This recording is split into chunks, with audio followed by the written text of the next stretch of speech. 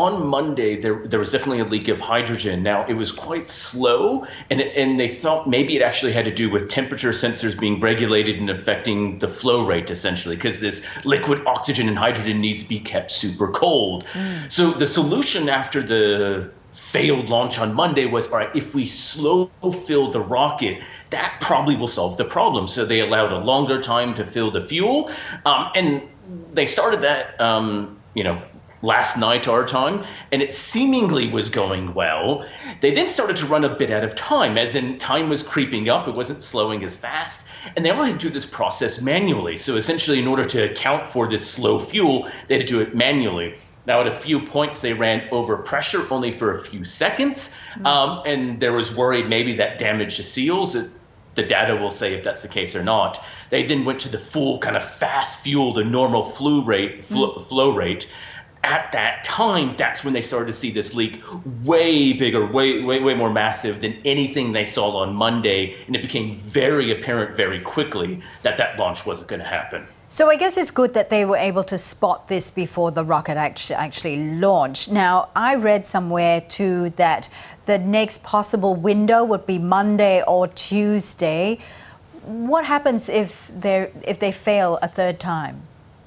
So I think now the launch Monday is definitely off. After the press conference, NASA's quite clear that they're going to have to spend more time on this problem. And as you said, that was the third window. That's going to pass. So that means the next possible launch is the end of September. Now, it's going to be tricky whether they can reach that or not, because one of the problems they have is in the early October, the SpaceX Crew 5 mission is supposed to take off essentially from there as well. So they can't really have these two rockets there at the same time. So it's likely that it's actually going to slip to mid-October. And this will all depend on how long the fix is, whether they can fix it at the launch pad or they need to wheel it back to the vehicle assembly building. Now, there's pros and cons, as they talked about, to both. It's quicker to do it at the launch pad, but there's things they can't do at the launch pad, but they can do in the vehicle assembly building and vice versa. Weather always comes into play, leaving the rocket out, and whether the permissions of the launch facility will allow them to stay out there. So over the course of the week, they have to work through what was the exact problem, what are all the things they need to fix. It does appear to be this valve and essentially the covering and seal of the valve, but whether it's a quicker few-week fix on the launch pad or a month to 6-week fix back at the vehicle assembly building and roll it back still remains to be uncertain.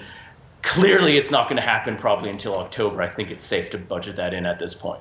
Am I right to presume that with every delay, it just gets more costlier?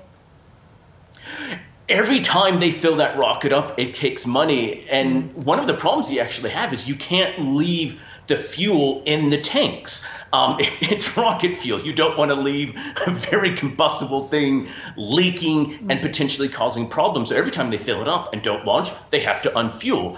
This takes money, this takes effort, people, time, work. Now, the scale of it is small giving to the entire project cost, but the more delays they have and the more times they go through this, the more times that adds to the budget.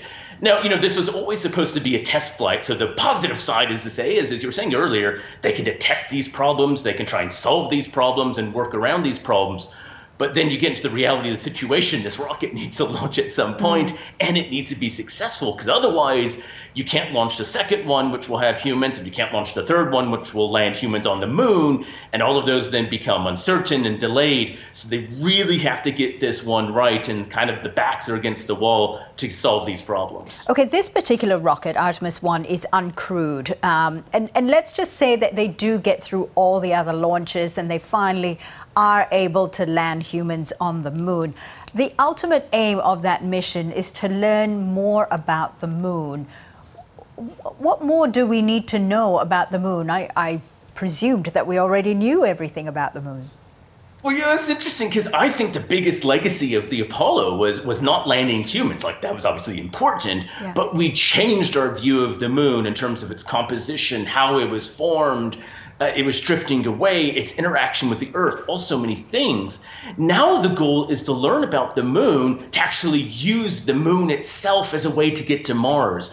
So the whole goal here is really to say how much ice and what are the quantities of stuff that we can use on the surface, and how do we start setting that up to get humans to Mars? Because the idea is it will be a lot easier to leave the moon to Mars because there's a lot less gravity. There's still gravity on the moon, just a lot less.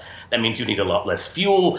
The existence of ice, which is H2O, hydrogen and oxygen, is the exact same fuel they're using in this rocket, which means now you have the fuel to go to Mars. So that's kind of the name of the game, but they have to do the work on the ground. They have to build it up. You know, this is looking at Artemis 4 after they land humans there to start assembling the space station around the moon and really using the moon as we do now low Earth orbit where the International Space Station is, and that is our activity in space as we look towards Mars and even further. But it's also, you know, they're not the only game in town, and I think this is the difference back in the 60s. It was the US and Russia. Now China, Russia, the US, plus private companies like SpaceX are all developing their own infrastructure, their own rockets, their own ways to get there. So it's no longer they're just the only game in town. In fact, there's multiple horses in this race, all gunning to do as much or more than NASA.